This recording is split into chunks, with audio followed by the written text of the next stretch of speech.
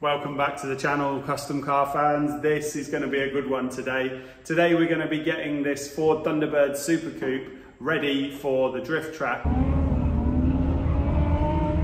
So I got this car a little while back, you may have seen in a previous video. Won't bore you with those same details, head back and check that out for more info.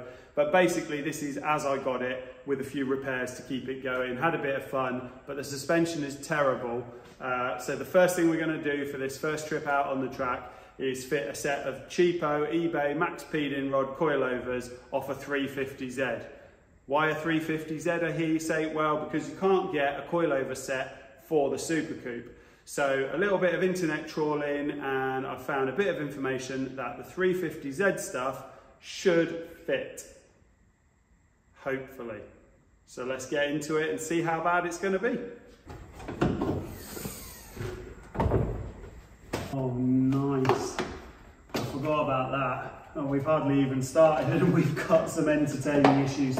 So, oh, well, it's falling off already. Oh, inwards, inwards, inwards.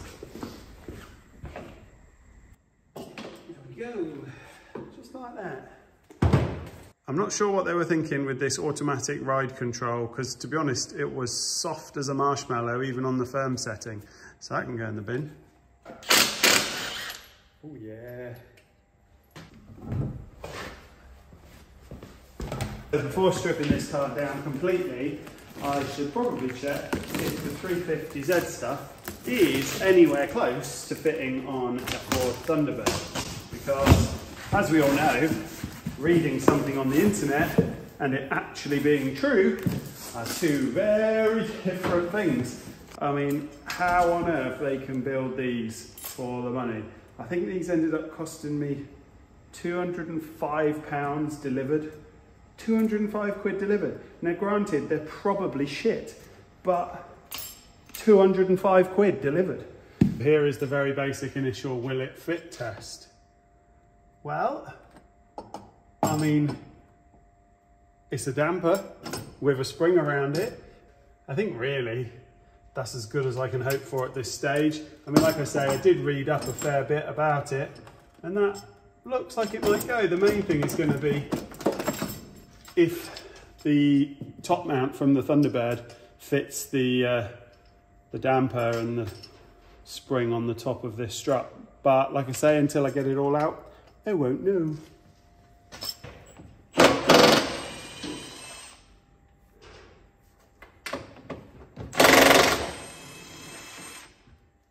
I've gone for the easiest thing that I could get a buzz gun on, which was this top arm pinch bolt in the strut here, in the hub rather. And I'm hoping the amount of flex I've got now on this bottom arm, I'm hoping I should be able to sneak that out. He says, come on, it's so close, it's so close. Okay. So we've got the strut out and this is the first opportunity we've got to compare them properly.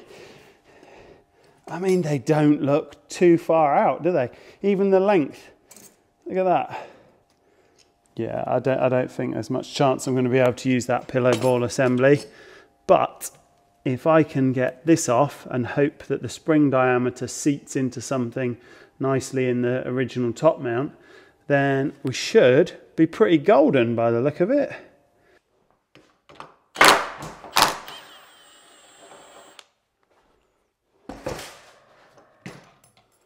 Right, that's that off easily.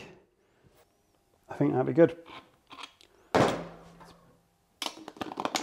Pop that on there.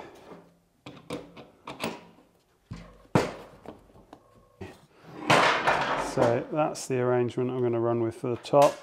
Get rid of all these spacers, because obviously that's a very small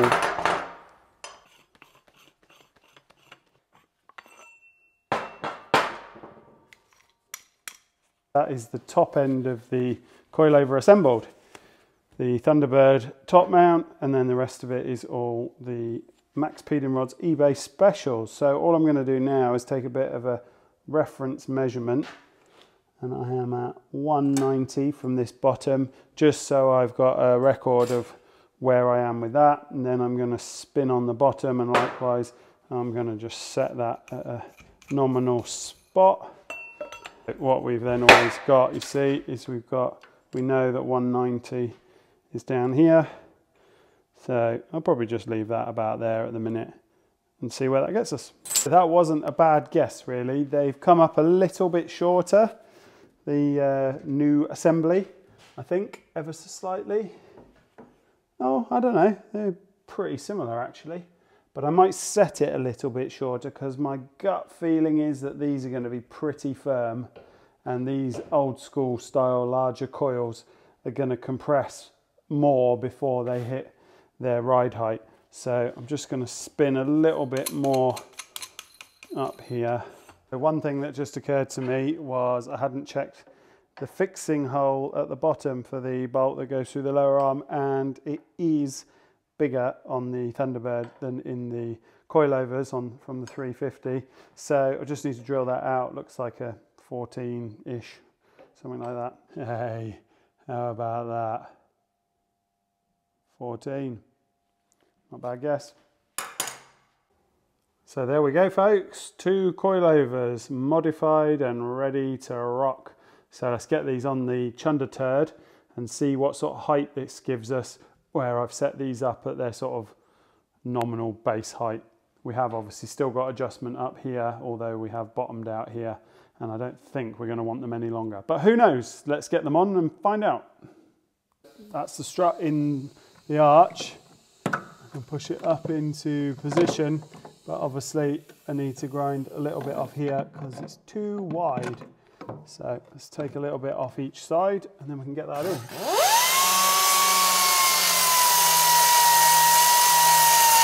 A little bit disappointingly, the rear shocks from the 350Z don't fit in any way, shape or form. The springs might fit, and then I had a thought, and where have I put them? I've lost them already. Here we go, here we go. I've got these KYB gas adjust left over from a job, and they're really, really firm. Trying to find parts to get these shocks on, and any good self-respecting garage will have one of these. A bucket of doom. I have been panning for gold in here, but unfortunately I think this river has been panned one too many times and there's not much gold left in there. Basically I need an M10 metric fine. The KYBs are in. That was actually pretty straightforward. I've got to put the wheel on, check that they don't bottom out and see how stiff they are, but they're at least fitted. Result. That is it for today. I have got the 350Z front struts modified and in using the Ford Thunderbird top mounts, and I've put some KYB shocks on the rear. Haven't put the springs from the 350Z kit in there because I don't really know if it's going to improve it that much, and it looked to be quite a lot of work. I'm going to have to cut off the perches, maybe machine up some additional perches to fit the different size spring. So I've left that well alone for the minute, but a bit of a bonus that I was able to find those shocks in the cupboard and upgrade those. I've got some nuts this morning. They are both bolted up in here. So it's time for a road test. Picked up this little cheeky 4-wheel tracking alignment. Needed a bit of a fix, couple of electrical issues, and I've just run the Thunderbird quickly on that and tracked it up something like. So torque the wheels, road test.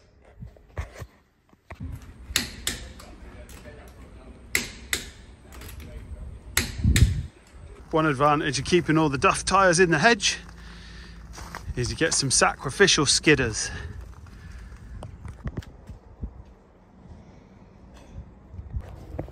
Good morning, and it is a beautiful morning here in Cornwall. A perfect morning for some motorsport. Kevin and I are off to Perranporth to try and avoid crashing this into the tyre wall. I say try and avoid. It'd be entertaining if we actually get it to slide, really. Done a little bit of work on it to get it ready.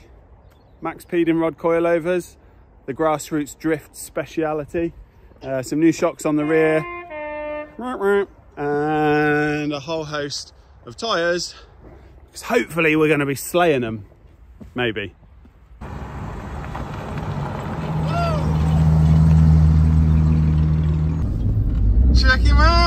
skiing! We've arrived at Perranporth. We have signed our life away, and we have gone through scrutineering, and amazingly the car passed. I don't think the checks are that stringent really. Oh, in the dirt. BMW, BMW, BMW, BMW, BMW, BMW, BMW. Oh no! Mate, I'm so close to being able to unlock it. Who'd have thought the jack handle would come in use for this? Come on. Hey! We're in! We're in the car! Thanks. Thank God.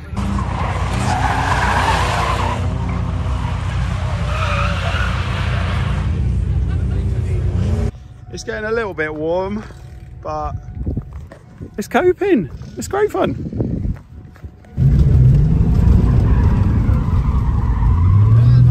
Oh no! Oh no! What have you done? The bumper's gone. What have you done? And oh well. I guess we won't be driving it home. good job, we've got a truck. It's alright. Beat that out. Oh look, there's some of the headlights still. Can we have it back then? Yeah, can we have it then? Yeah, over here. Oh look, I couldn't decide when we stopped. Thanks mate. Thank you. Right. Oh, it's a bit heavy, isn't it? Yeah, that's what I thought I'd fucking picked up. Overnight parts delivery from America, look. I'm not gonna lie, it was bent in half, but I popped it out. Is this classed as a walk of shame? Yep. I think a badge of honour. First drift day, first damage. Bye, my friend. That was an epic day, really, really fun. I'd recommend that to anybody. You can go out and buy an E36, a compact, whatever it is, and for very little money, have a whole load of fun. As you can see, the fun got a little out of hand and I crashed into the wall, but I don't really care because I'm sure it'll happen multiple times, and we're definitely going back to Perrin next year to race some more. Race, drift, whatever you want to call it, just have a load of fun. And then hopefully go a bit further afield to some other circuits as well, because that was a top day. A few things probably got to do. Weld the diff, because a limited slip diff sucks. It was just trying to grip all the time. Get a bit more lock on the front end. We definitely need to do that. And try and keep on top of the heat a little bit. So probably wire in some fans permanently or on a switch for the engine, because it did start running a little bit rough towards the end of the day when the heat got all soaked into everything. But all in all, what a top day. Fantastic fun.